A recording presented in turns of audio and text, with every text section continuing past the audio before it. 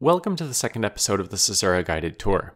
The Caesura Guided Tour is a series of videos where I build Caesura, an iTunes-inspired music player for Apple platforms, feature by feature. This episode will assume that you're familiar with the concepts introduced in the last episode, so if you haven't seen it, you may want to go back and watch it before this one. In this episode, I'll be implementing basic library management.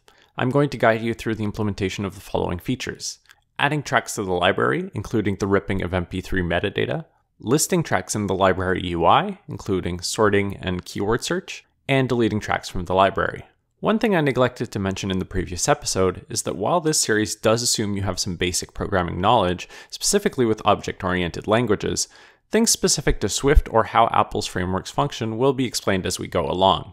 I'm intending for this series to be broadly appealing to basically anyone with a passing interest in software development, whether they're knowledgeable about Apple platforms or not.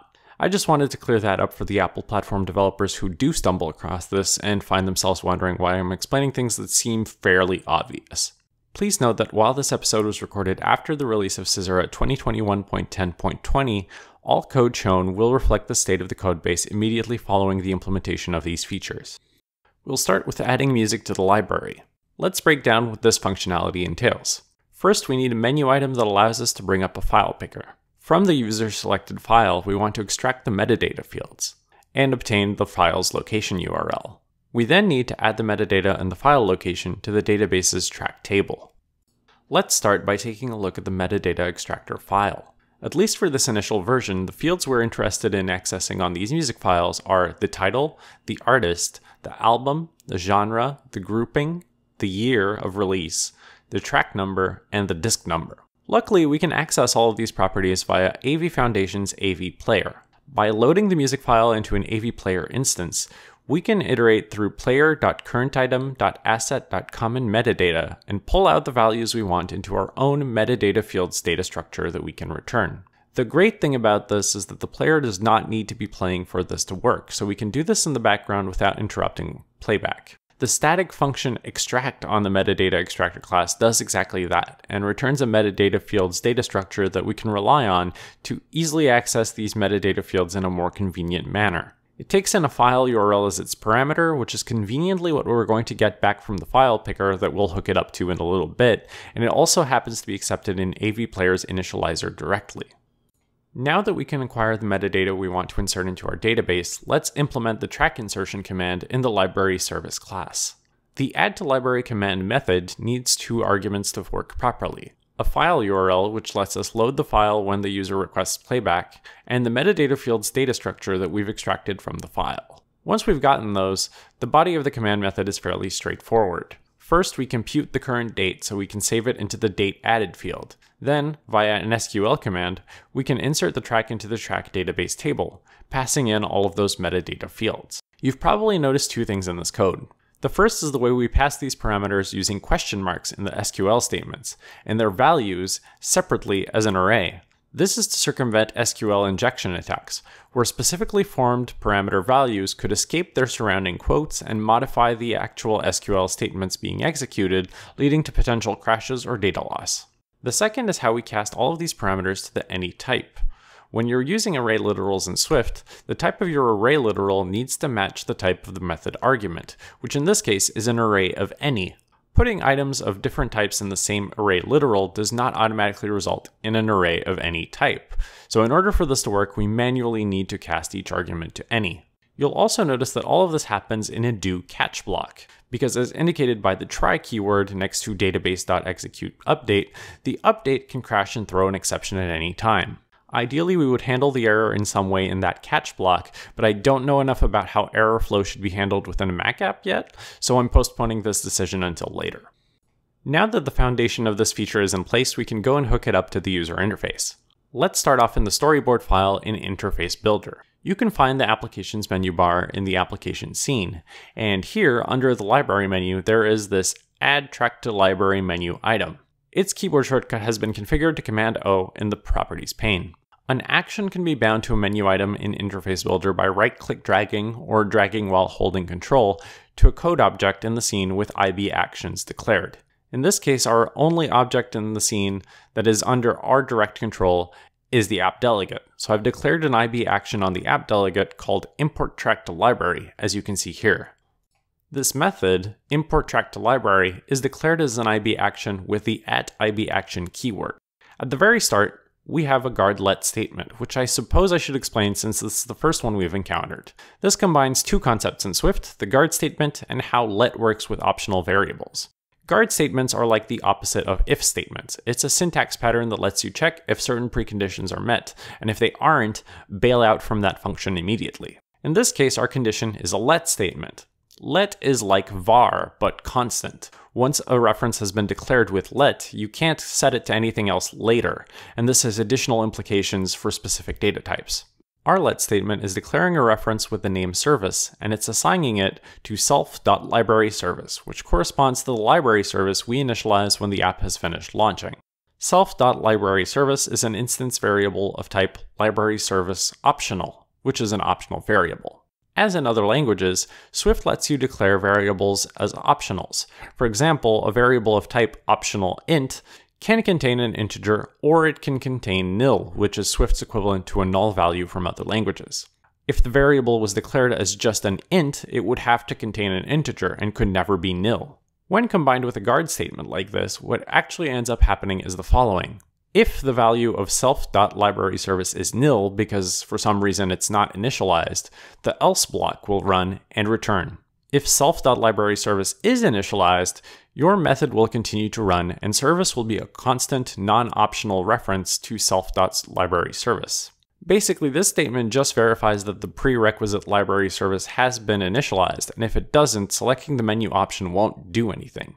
Now in theory though, this shouldn't even be possible, but it's good to just check in case.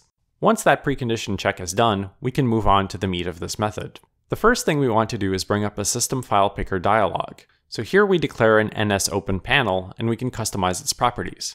In this case, we don't want to handle opening directories, we want to handle opening files, we don't want to handle opening multiple files at once yet, we might do this in a future episode, and we want our allowed file types to be audiovisual files recognized by the AV Foundation framework.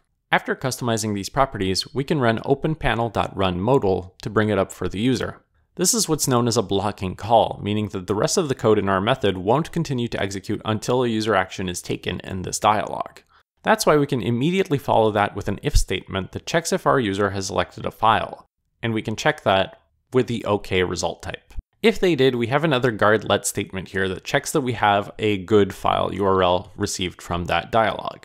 If we do, we can move on and extract the metadata through the method that we looked at earlier. So now we've got both of the prerequisites for calling our add to library command, so we're going to do just that. And then assuming that the add to library command succeeds, we want to notify the application to reload the library to reflect the new changes. So we're going to send a reload library notification via the notification center. We'll handle this notification in the next section. And that's it, we've got our first feature down. Fortunately, it's kind of a pain to test this if our app can't also list tracks in the library directly, so let's go implement that right now. The query for getting the tracks in the user's library is implemented as the library collection query method in the library service. It takes two arguments, a keyword filter string and a sort mode identifier. It returns a list of tracks. The base of our query is the select star from track. This SQL expression returns all rows from the track table in no particular order. On its own, this does technically return the contents of the entire library. However, we do want to tack on extra parts to this query based on the parameters that were passed. From the sort mode, which corresponds to the identifier of the table column set in Interface Builder, we will derive an order by clause, which will ask the database to sort by one or more given database columns in ascending or descending order. For now, we're only going to worry about supporting ascending order. If the sort mode is nil, meaning that one has not been specified, or the sort mode is collection order, corresponding to the column that returns the order of tracks in a playlist, in this case we want to sort the results by the ID column in the database, which should correspond to the order in which they were added to the database. If the sort mode is collection title, we want to sort by the title column. If the sort mode is collection artist, we want to sort by the artist column. If the sort mode is collection album, we want to sort by the album column. This has already been modified in a future version actually. Now we sort by album, disc num, and track num so that individual tracks in an album also appear in their order on that album instead of arbitrarily. From the keyword filter string, we will derive a where clause that will check if one or more database columns contain the phrase typed into the keyword filter. This is pretty simple. If we wanted to check that the title column contained the word dog, for example, we would express that as where title like %, dog %. So here we can do that dynamically by wrapping the keyword filter string with %, and then building our where clause to check each of the columns we're interested in for that expression. In our case, this is the track name, artist, and album columns. Now that we have all three components of our SQL query, here we combine them into our actual SQL query that we'll send to the database. When we get our results, we want to take our database rows that we've gotten from FMDB and convert them into track objects. This loop iterates on each row and converts each one of them into a track object and appends it to the list of results, which we then return at the end of the method. Now that the service is taken care of, let's go bind this to the user interface. In this case, the right pane of our split view is what's known as the collection view controller, which is where this code will reside. Our NSTable view control is hooked up to an outlet on the collection view controller class called table. An important thing to note is that our table view is configured to use the cell-based content mode. Table views on the Mac have two different content modes, cell-based and view-based, and both have very different strengths and weaknesses. If you're familiar with iOS development, view-based table views are similar to how they work on iOS. Cell-based table views provide a simple way to display tabular data and provide rich editing functionality with little effort at the cost of customizing the appearance of your table view. Both of these have different strengths, weaknesses, and performance characteristics, so each application should evaluate which of these is best suited to their use case and use the appropriate one. Note that the APIs you need to use when using a view-based table view are often different from the ones that you need to use in cell-based table views. So if you're using this video as a reference, please be careful if you're using the view-based mode. I've also defined the columns that I want in this initial version's user interface directly in Interface Builder. Importantly, I've set a unique identifier on each column which will come in handy later in our code, as we'll need to check it to provide the correct data for each row, as well as send it as the sort mode to the service. Table views on Apple platforms are powered by the data source and delegate protocols. Protocol is the word used on Apple platforms to refer to what other programming languages call interfaces, a list of things you can implement on one of your objects to provide functionality or data to other systems or components. As the name implies, implementing the data source protocol lets you provide the data for the rows and columns that populate a table view.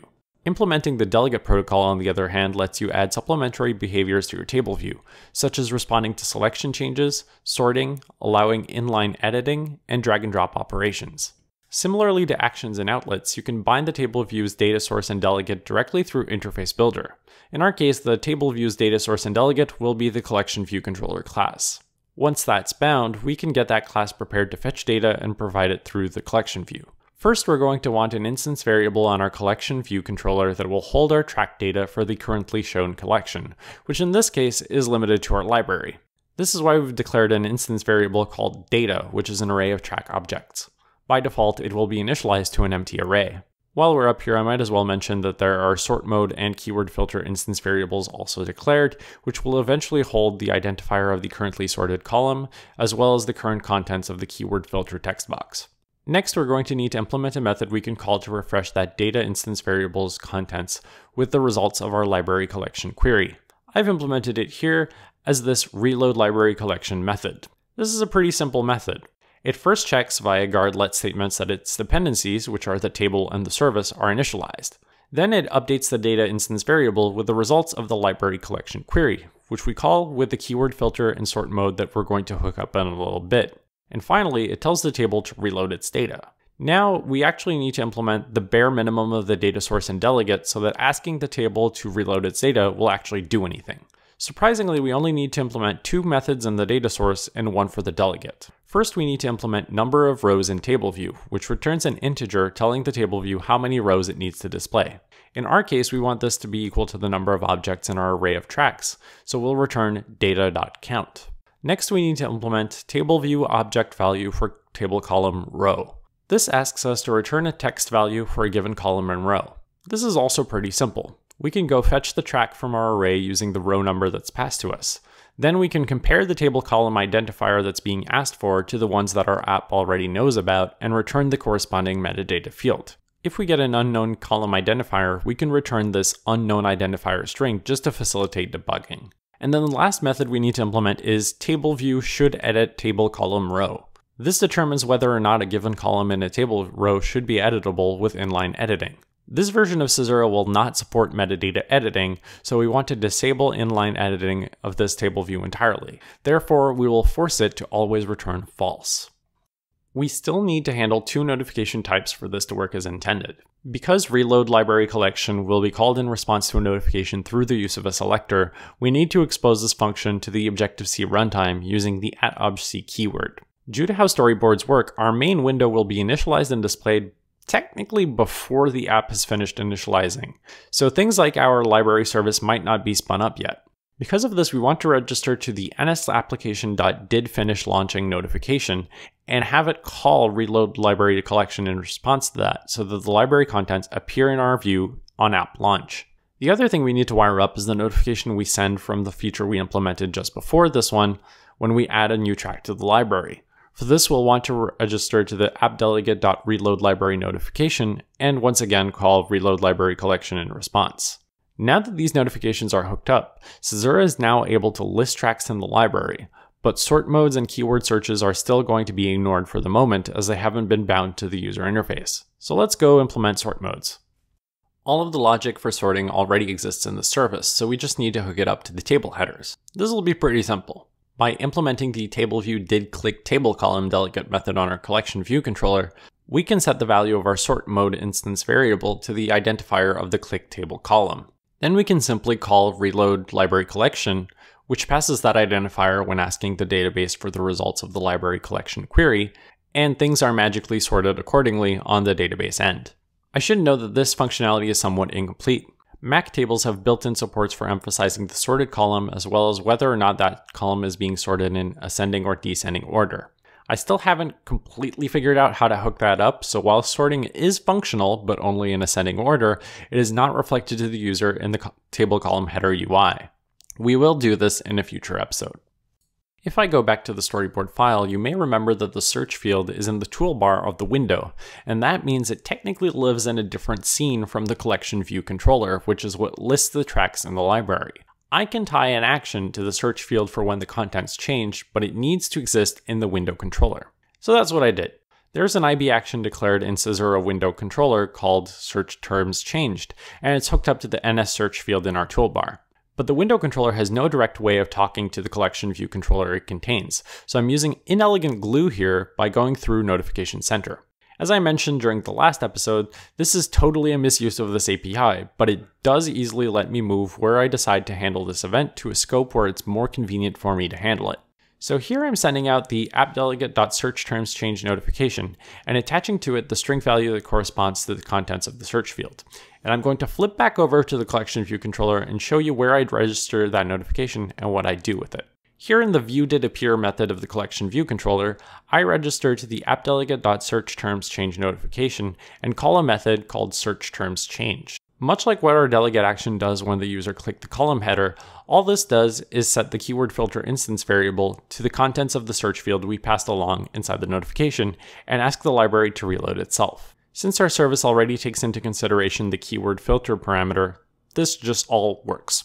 Again, this is a super inelegant way to handle it, and it would totally fall on its face if we allowed users to have multiple Caesura windows open at once, as all of them would receive this notification simultaneously, even though it only technically applies to a single window. It's definitely subject to change in a future version, and if you have any good ideas on how to fix these kinds of architecture issues, feel free to leave a comment. Let's move on to the last feature. Deleting tracks from the library is pretty simple. It comes down to these three things. We want a menu item that lets us delete a track from the library. That menu item should only be enabled when a track is selected. And the action of that menu item should look up the track ID of the selected track and use it to call the removefromLibrary command. So let's start out with that removefromLibrary command. It takes one parameter, an integer that corresponds to the selected track ID. Our service sends out two updates to the database. First, since the track is going to be gone from the library completely, it would be best if we also removed it from any existing playlists by removing all rows referring to it in the ordered playlist track table. This isn't going to be relevant until next episode when we can actually add songs to playlists, but there's no harm in adding it now. And then, of course, we delete the track from the track table. That's it, pretty simple. Let's go hook that up to the user interface. We only want the menu item to be enabled when a track is selected in our table view. Let's start by implementing a method that will manage the enabled status of that menu item in the app delegate, and then we'll hook it up to the table view. In our app delegate is the method enableSelectionMenuItems. It has two arguments, selected, which tells you if a track is currently selected or not, and isLibrary, which tells you if the user's selection has occurred in the library, if true, or in a playlist, if false. This will be useful later when we have other menu items related to playlist-specific operations.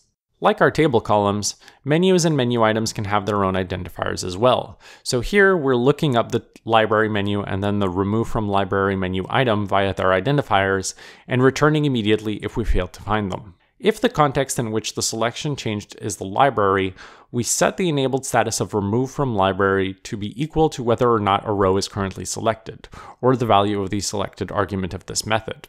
Now, I should probably stress that this method's implementation could be a lot simpler and has been improved in a future version, where instead of looking up these menu items by identifier, we simply create outlets for all of the menu items that need to be enabled or disabled dynamically and access them directly through those outlets. It is much simpler. Now we need to actually call this enableSelectionMenuItems method whenever the selection changes in our table view. So back to the collection view controller we go.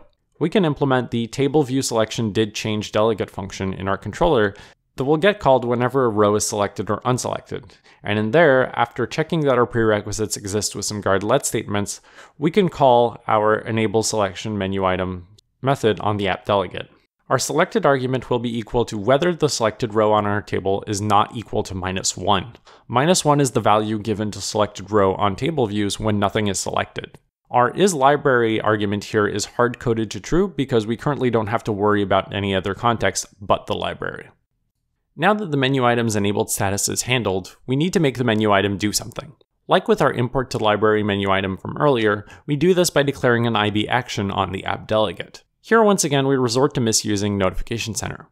I don't know how to get a reference to the selected row in our collection view controller from the app delegate, so in this case it's easier to send a notification that says, hey, someone activated the menu item for removing the selected track from the library to the application in general, and have that part of the application with access to the selected row respond to it on its own turf. So in this case, this action merely sends out an appdelegate.remove from library menu item chosen notification into the void, hoping that someone picks up on it.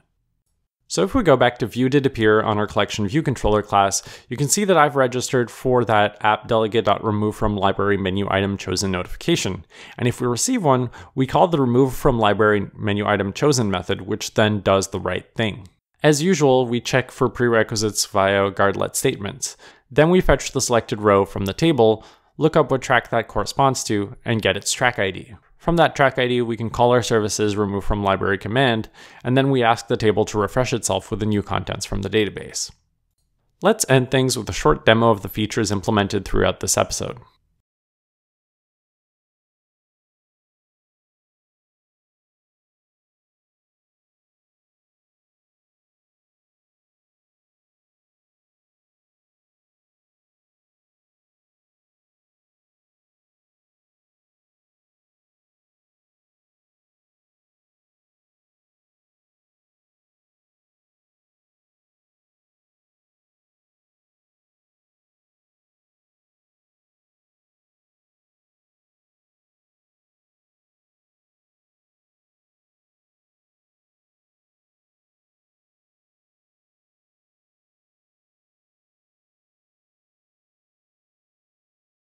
And with that, we've concluded the first batch of core features to the first release of Caesura. We've got a basic flow to add and remove tracks from the library, and we can list them within the app's UI with a few bonus features on top. Next episode's going to focus on extending this functionality to cover playlists as well. See you then.